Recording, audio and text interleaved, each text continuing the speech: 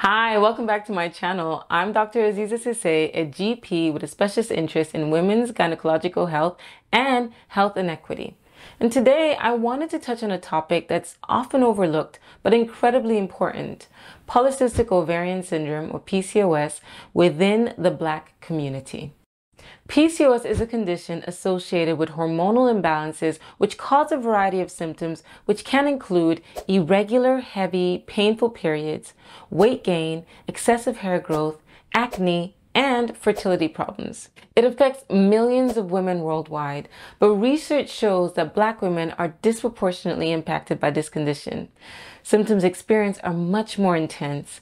The insulin resistance, which is the cause of the weight gain in this condition, is also much worse, and as such, Black women diagnosed with PCOS are at higher risk of obesity and cardiovascular problems such as heart attacks and strokes.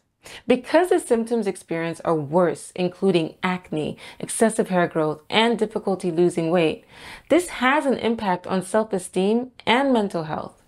Despite all this, Black women tend to experience gaslighting and symptom dismissal by healthcare professionals, which lead to delayed diagnosis, inadequate and suboptimal treatment, and ultimately it affects the outcomes.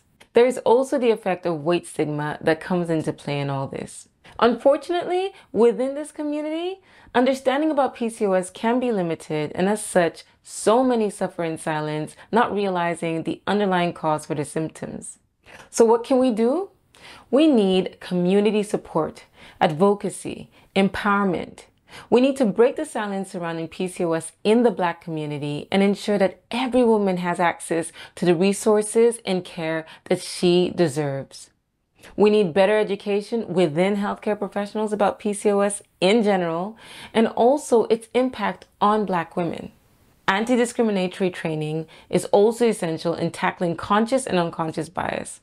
And as uncomfortable as these conversations can be, they're so important to have, as this is the lived experience of several people. So let's keep talking about it and pushing for change. Thanks so much for watching. If you think you may have PCOS, please see your doctor for further support and treatment that you need and deserve. Please don't suffer in silence. Don't forget to subscribe and turn those notifications on. A new video drops every Thursday and Sunday. So if you have any topics that you want me to cover, please let me know in the comments and I'll get to it. Thank you so much for your engagement, and I'll catch you on the next video. Bye!